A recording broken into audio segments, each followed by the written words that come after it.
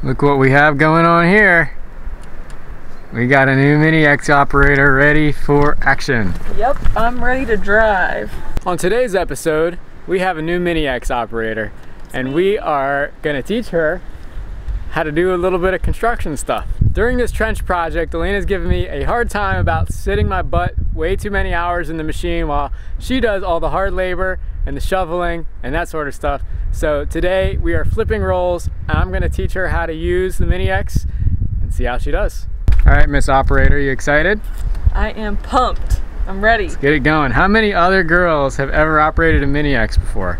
If you're a girl and you've operated, please put that in the comments. Yeah, I've only seen it on like that Gold Digger show or whatever. Alaskan Gold Rush. Yeah, that show.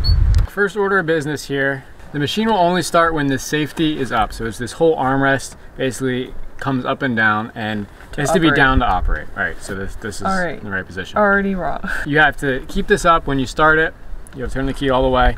Then when you... Where's the key? It's over there. There, okay. So then you push this down. Oh, that's how your handles are nice and centered. Yes. Now you're ready to operate. It's gonna be. But that's after I turn the key. So after it's running, yes. Okay. All right. So the controls are very simple. These two front sticks and pedals up here, and they're connected, so you can use the stick or the pedal. They control your tracks.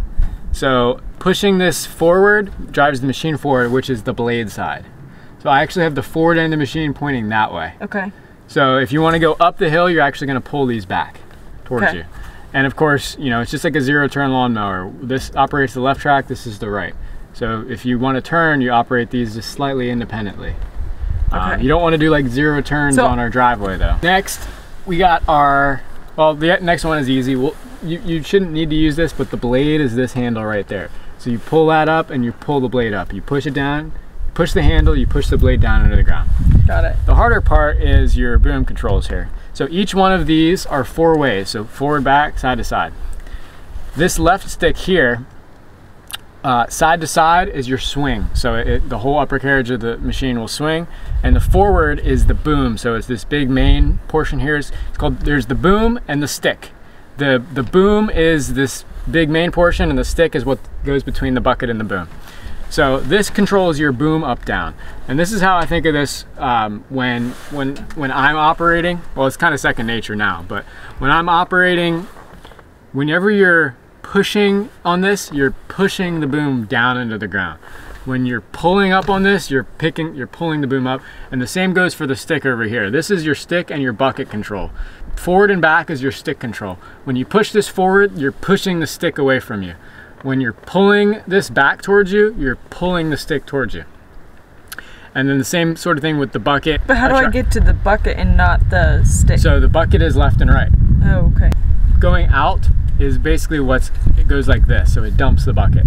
So when I think of this, when I'm pushing out towards the machine, I'm pushing the dirt away, or I'm trying to get the dirt away, I'm dumping. When you go this way, you're curling the bucket.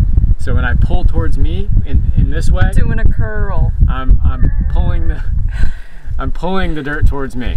So again, this will be much more clear when you actually start playing around with it. Yeah. That's really the best way to learn it. Okay. Do I have to press these gray things? So that's the horn.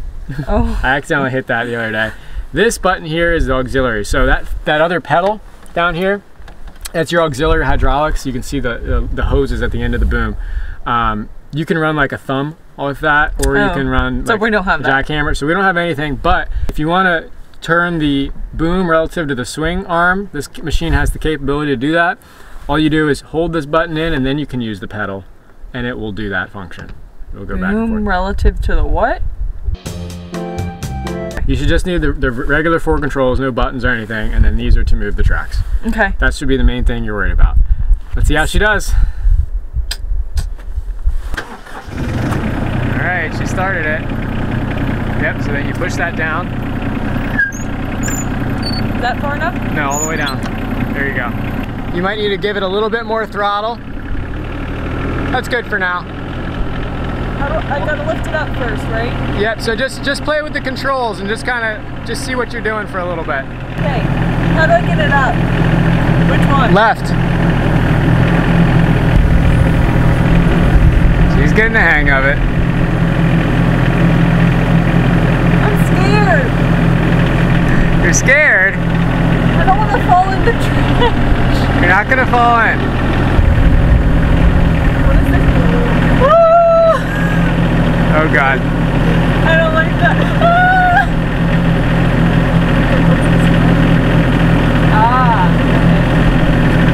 Remember, slow and steady wins the race. Slow is smooth, smooth is fast. It doesn't want to go down anymore. Right, it doesn't need to. Remember, just pull it towards you now. Oh. Object here being to fill this trench back in with dirt. Look at that focus. I don't think I'm doing very good.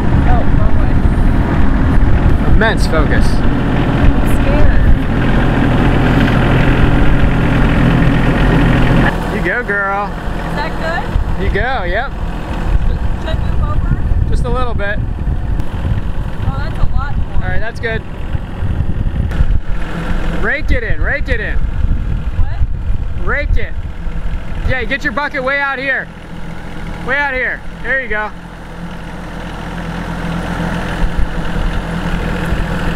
Basically a professional.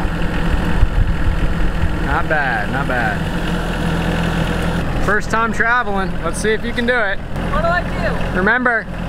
Towards me? Yep.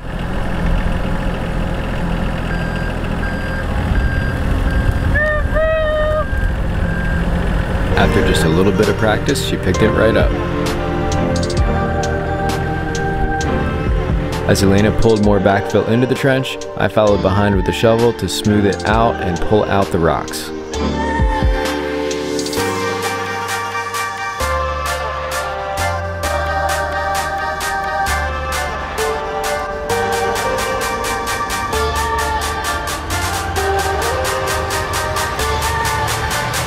Post-race interview. What do you think? Post-race, it was a lot of fun.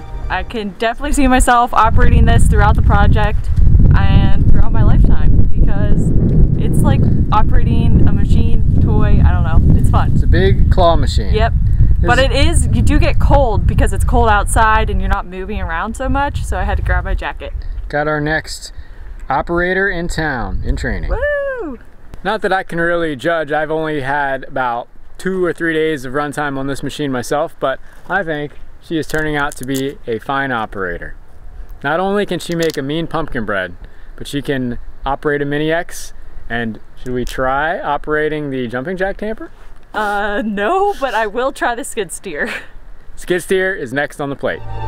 Don't forget to like and subscribe so you get notified when we break ground in just about 1 week.